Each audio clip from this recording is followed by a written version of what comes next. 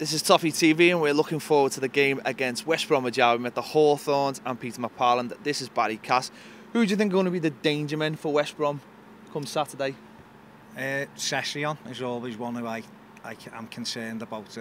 Scored against us for Sunderland a couple of years ago, and he's a good player. The player we were looking at a few years ago was quite quick, tricky. So he's one I'll certainly be looking out for. We'll have to keep him quiet. I just can't see past Victor. I just got a feeling Victor's going to come back. He scored a few years ago.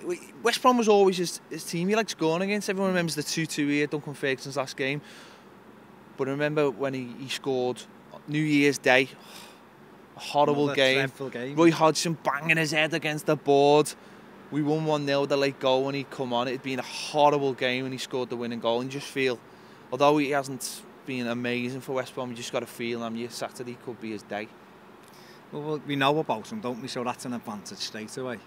Obviously, he's going to be fired up, against his former club and everything else. But I'm not going to sit here and say I'm worried about Victor and need to be. I'm not harsh.